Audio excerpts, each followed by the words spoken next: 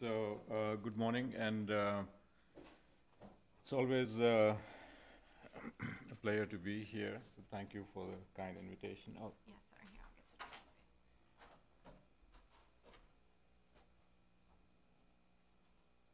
I'll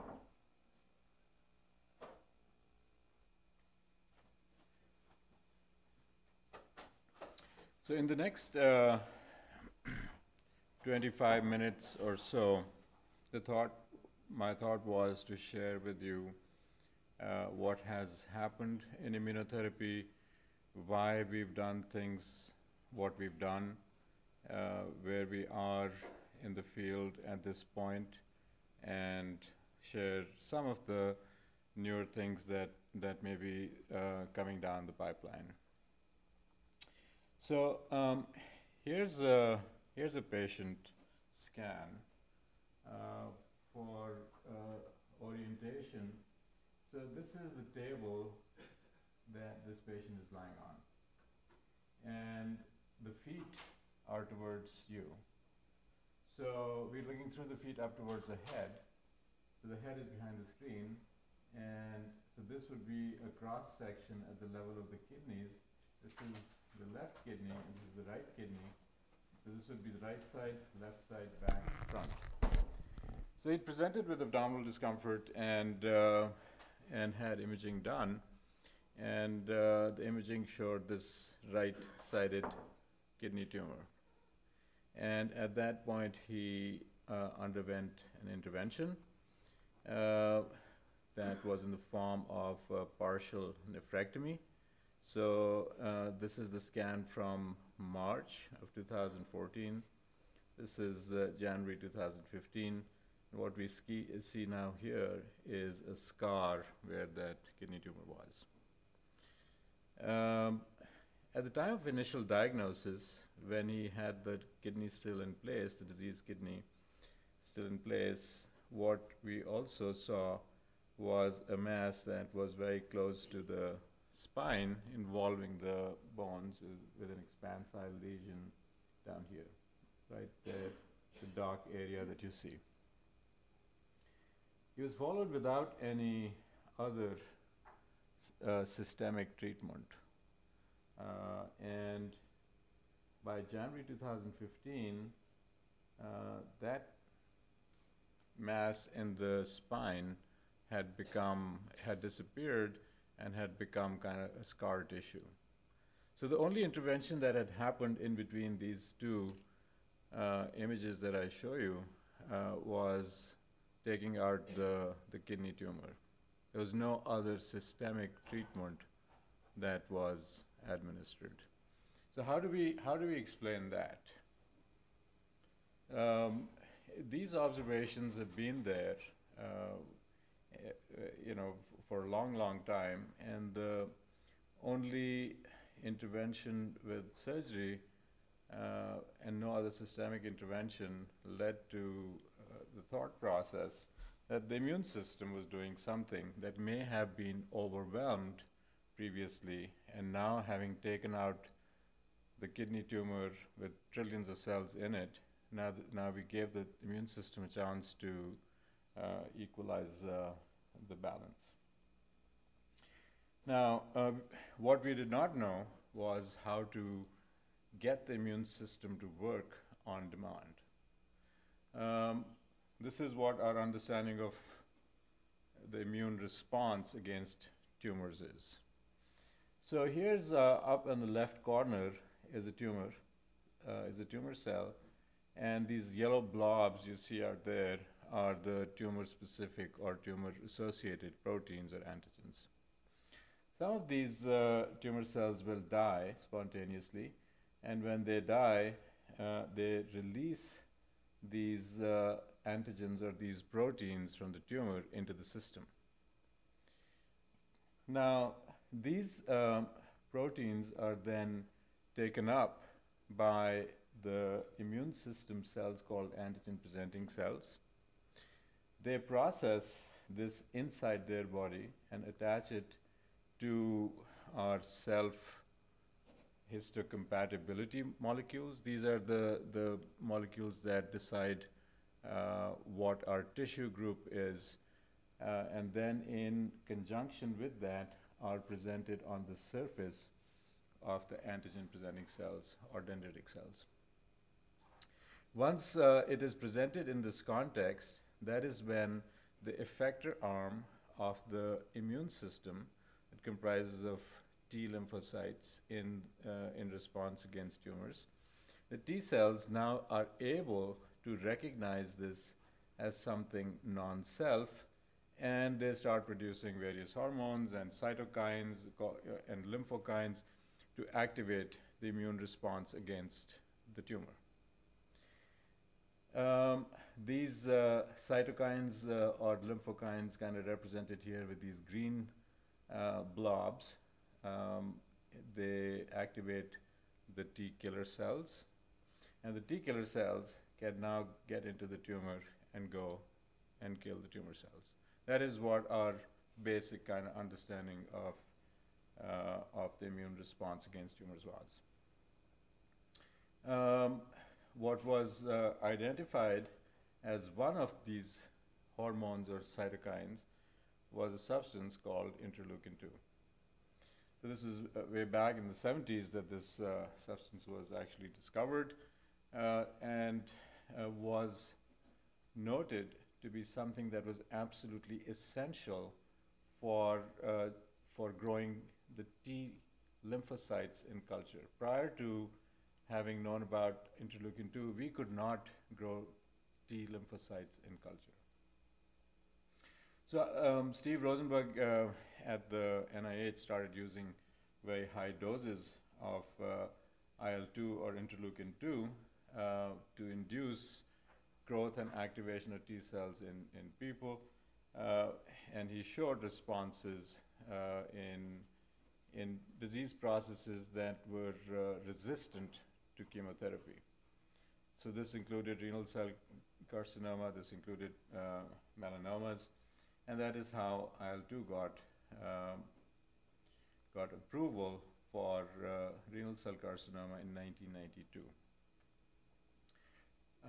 As Dr. Bitting showed us, there was multiple other agents that have been approved since, and until 2015 when we saw approval of nivolumab. So I'm just going to talk about a little bit about IL-2 and talk about the immune manipulation with Nivo, or the anti-PD-1 antibody.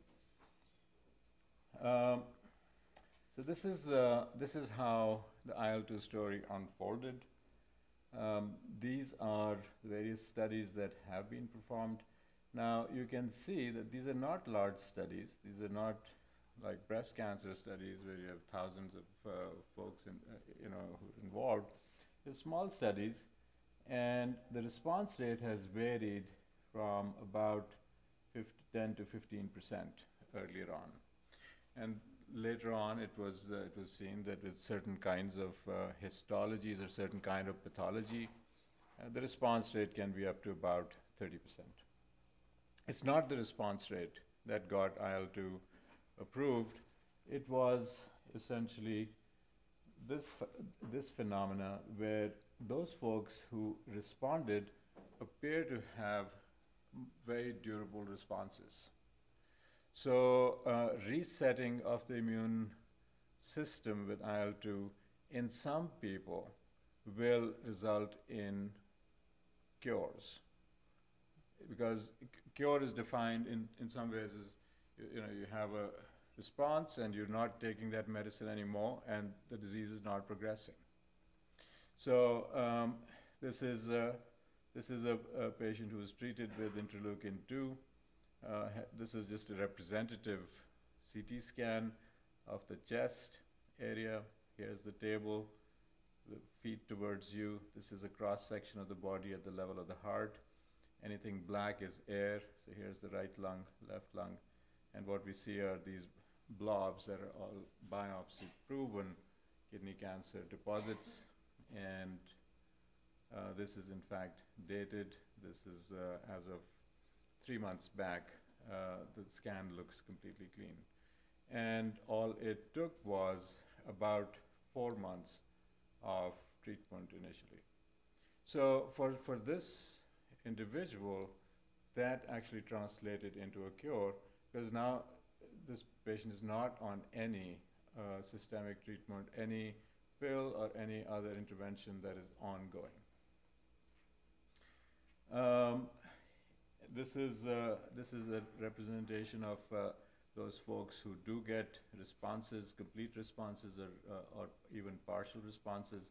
So now note out here, this is time in months. So we're at about the 10-year mark out here. These are, the higher the graph, more people alive, and farther out the graph, the curve, more people alive. So at 120 months, that's 10 years, these folks who had a complete response still remain in response. So that's over 10 years out. Those folks who did not have a complete response, that's represented here by this curve out here. These folks also, some of these still remain in response, although their scans are not clearly negative. So this is a phenomena that we've seen with immunotherapy. We've not seen with chemotherapy, where either you have a response or you don't have a response. We do see scans to be abnormal, and yet folks do okay. So, the IL-2 was a very crude, in a way, very crude way of getting immune system to respond on demand. Again, here's now our insights into the immune system grew. So here's the tumor cell. The tumor cell, some of them die. The tumor antigens are released.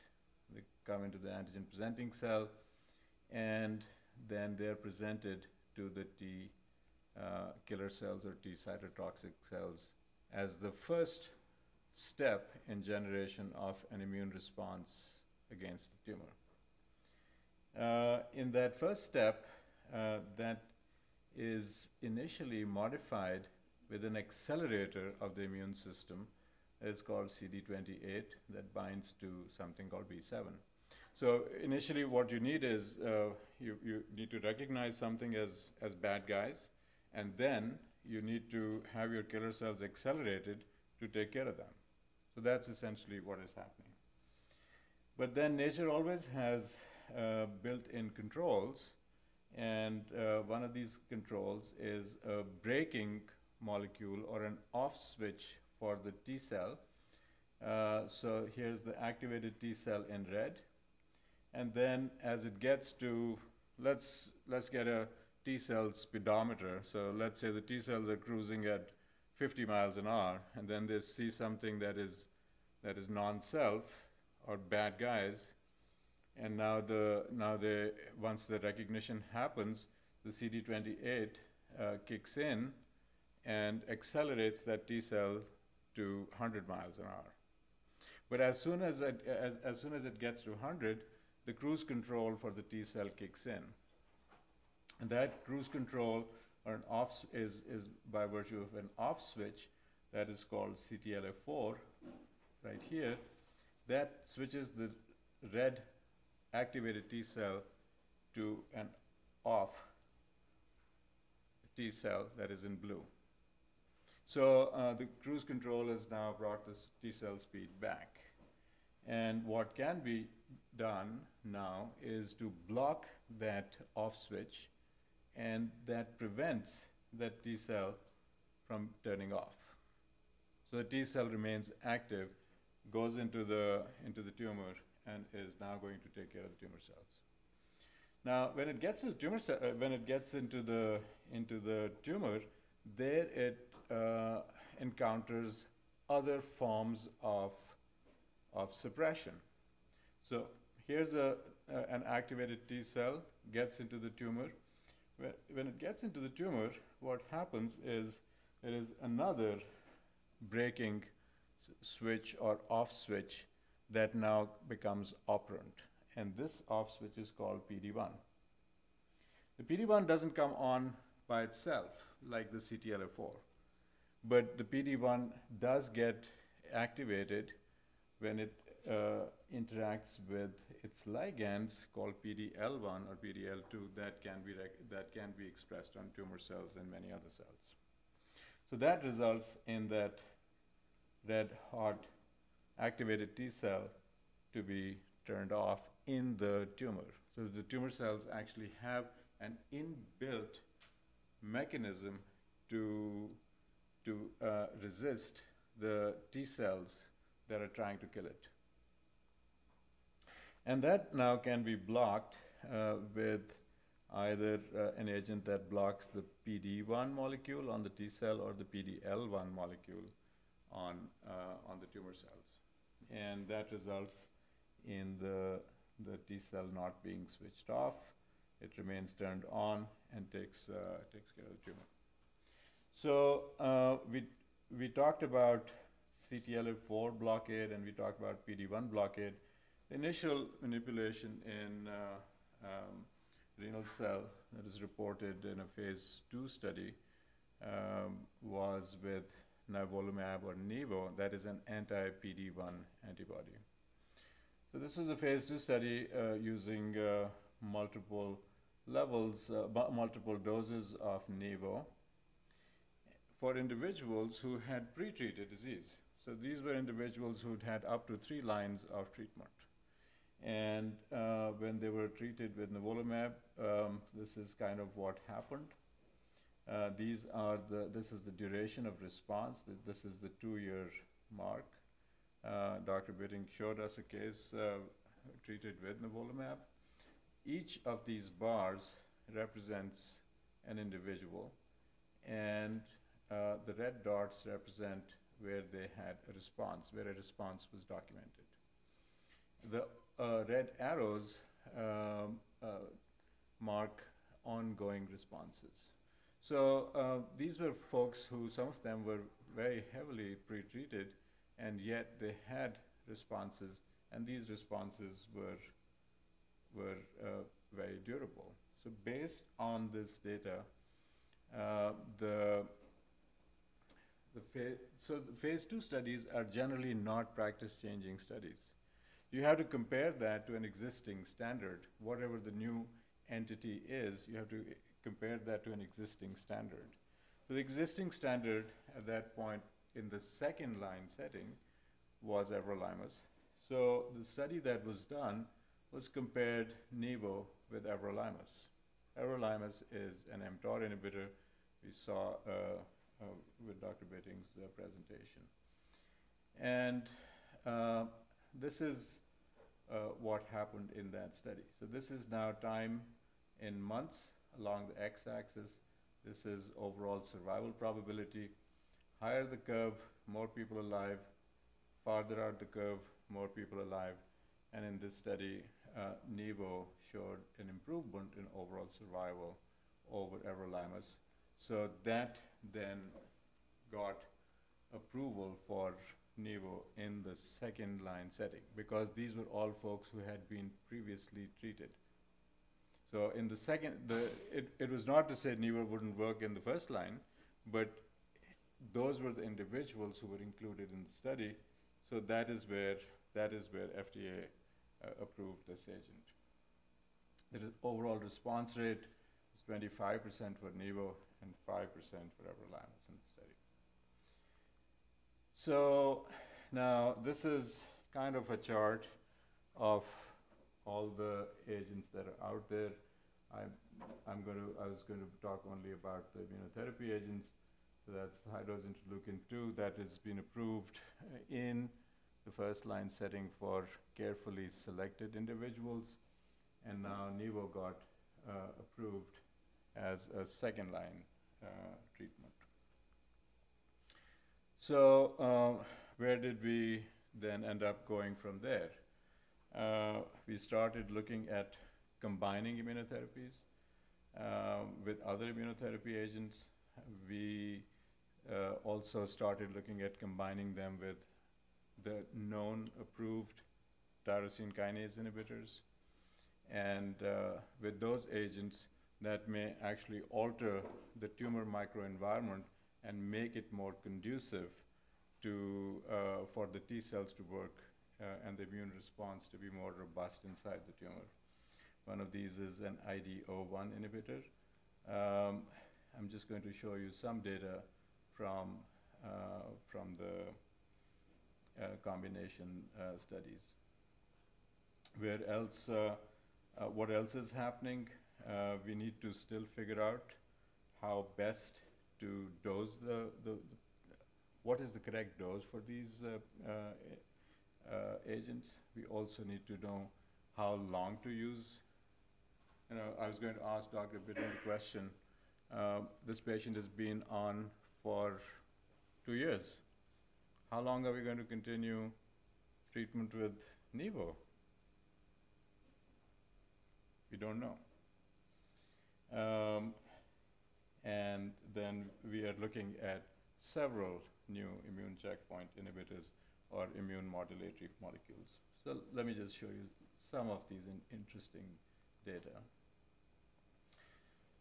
So once we knew that we could block the PD-1 access and induce responses, and we had enough experience with blocking the CTLA-4 molecule, said can we combine those two?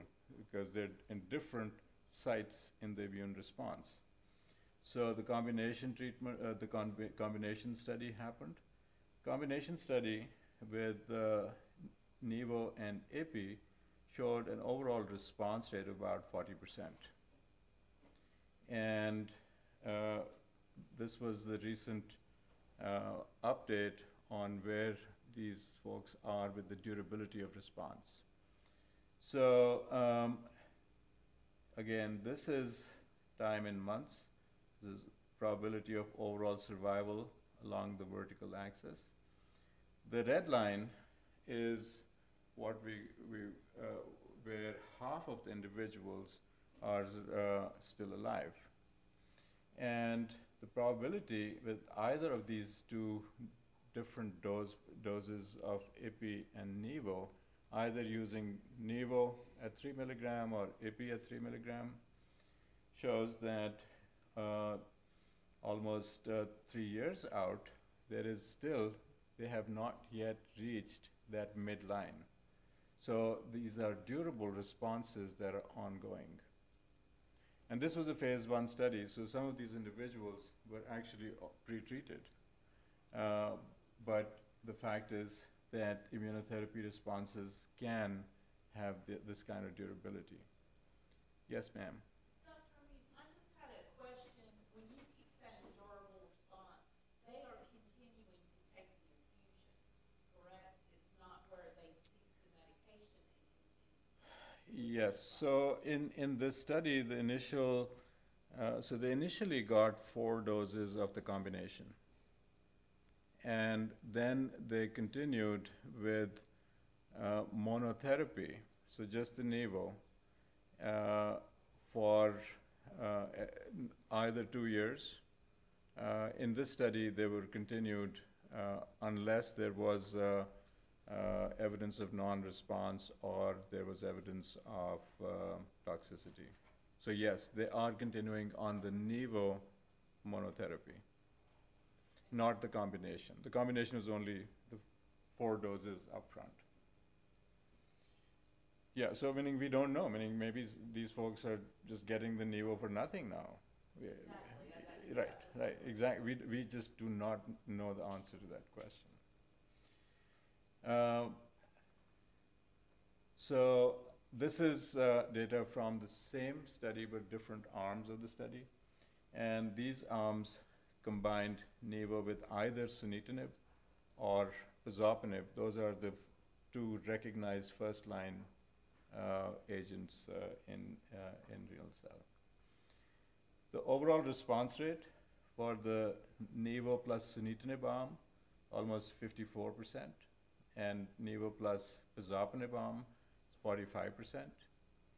And when we look at their survival curves, this is now, because the study was started initially with the TKI and Nivo, they have longer follow-up.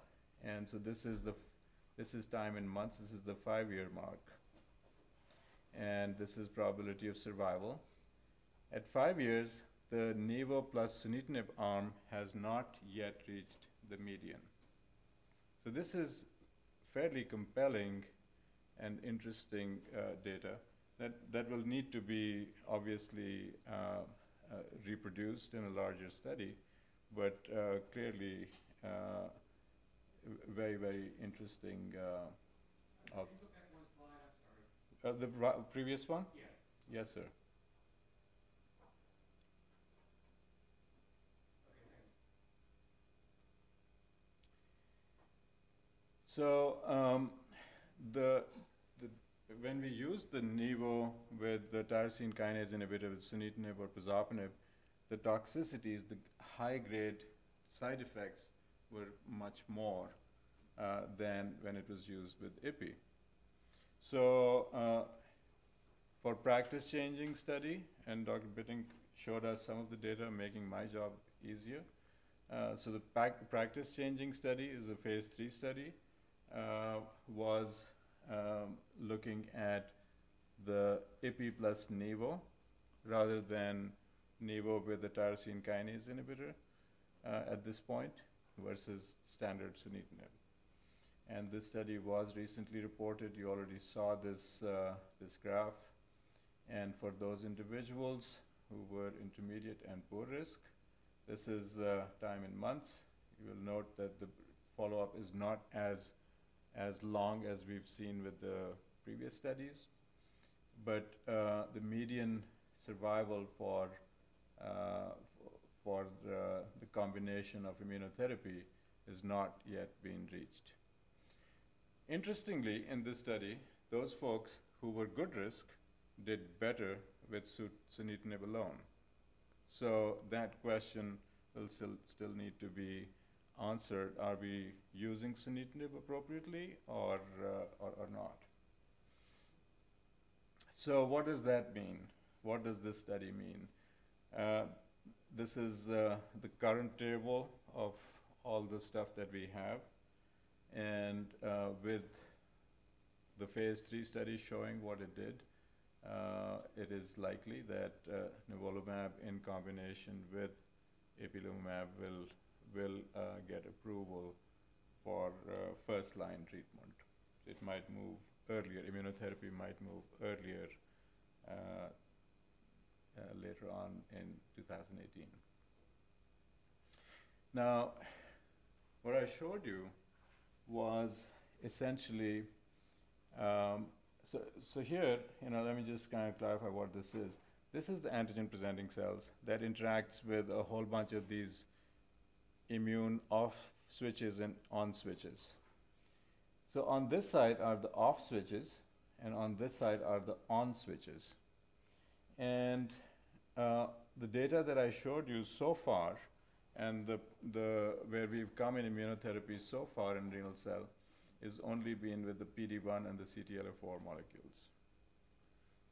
Look at this may not be a complete list at this point, but look at this cartoon, and you can see how many other immune checkpoints or switches are still out there that need to be looked at.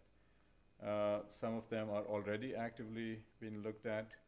We have this RCC fraction study open that is looking at LAG3, TIM3, and KER. These are other immune checkpoints on the T cells. And what this study does is it keeps the nivo as the base and then keeps switching the other immune checkpoint inhibitor. Yes, sir? Are there any abilities to test your tumor for these markers? So where's the tumor? Well, on this cartoon? I'm sorry? There's no tumor on this cartoon. No, but if you have assuming that the tumor has the ability to activate the inhibitory signal, can you test? So these, so these are switches on the T cell. So we're trying to manipulate the T cell. Where do they get manipulated from? That's where the drug comes in. So the PD-1 is manipulated by an anti-PD-1 antibody, that's Nivo. There's another one being looked at in combination with the tyrosine kinase inhibitor. So pembrolizumab or Keytruda in combination with axitinib is being looked at in a phase 3 study that is ongoing. There has been some observations that has led to conjecture that the expression of a marker, PDL1, that normally switches the PD-1 switch, may impact outcomes. This data came from the lung cancer trials, where it was shown that those tumors that were PD-L1 positive and were treated with an anti-PD-1 actually did much, much better than those that are PD-L1 negative. That data has not clearly been borne out in either kidney cancer or melanoma and a bunch of other disease processes. There appears to be slightly higher response in those tumors that have PD-L1 positivity. So in melanoma, for example, if the tumor is PD-L1 positive and is treated with immune manipulation, the response is about close to 70%, as opposed to PD-L1 negative tumors that have a response of about 50%. Now, 50% is nothing to balk at in melanoma, where traditional response rates used to be 10%. So we really can't use the PD-L1 status at this point to not offer somebody that treatment, if there's 1 in 2 chance of responding. That, plus the fact that the PD-L1 testing is not yet been standardized on one platform. There are 5 different tests being used with a cutoff of 1%, 5%, 10%, 50%, and looking at the expression of PD-L1 on the T cells versus looking at that in tumors. So I don't know if we really have a true biomarker to predict. And these, we don't need to look on the tumor. These we know exist on the T cells, and we're trying to switch them on or off. So this study is already active, looking at multiple other immune switches, and just so that you know how it is confusing now what to use. There are about 30 other immune checkpoint inhibitors that are being looked at this point. Yes, ma'am.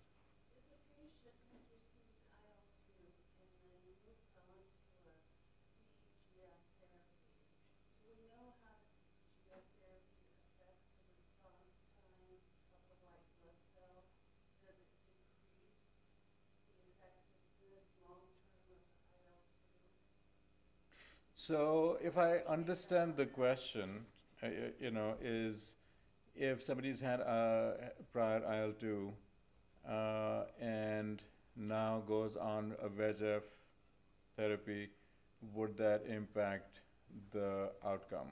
Long-term response time of the IL-2. So are we saying that this patient after IL-2 was progressing? Yes. Okay. Well, no.